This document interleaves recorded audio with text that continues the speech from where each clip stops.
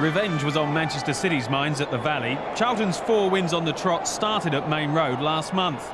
Rufus and Kiely confused at the back. Mark Vivian Howey failed to capitalise. On recent form, Alan Kirbishley expected much more from his team, and the lively Kevin Lisbie came up trumps. His second-half surge stopped by Kevin Horlock just inside the penalty area. A tricky call for referee David Pugh, but he got it right. Jason Euell had missed his last 2 penalties. No mistake this time.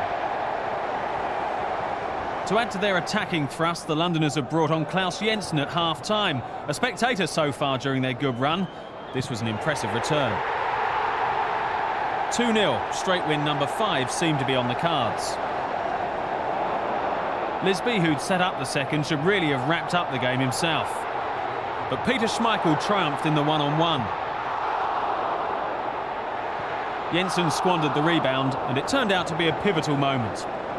City's ace up their sleeve was Ali Benarbia, arriving from the bench to help launch a comeback. His cross inadvertently flicked on. Howey at the far post atoned for that first-half miss. City visibly grew in confidence. 7 minutes to go when Nicholas Anelka broke free.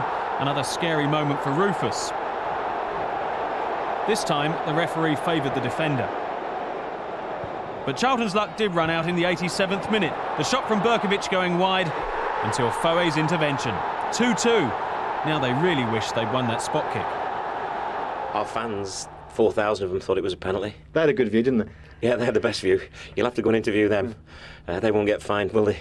If they'd got the penalty and scored against us and beat us 3-2, then you could say I'd be pig sick in here. I mean, I'm a little bit down, obviously, but I'm so pleased with what they've done. I've got no complaints. The last 5 or 6 weeks have been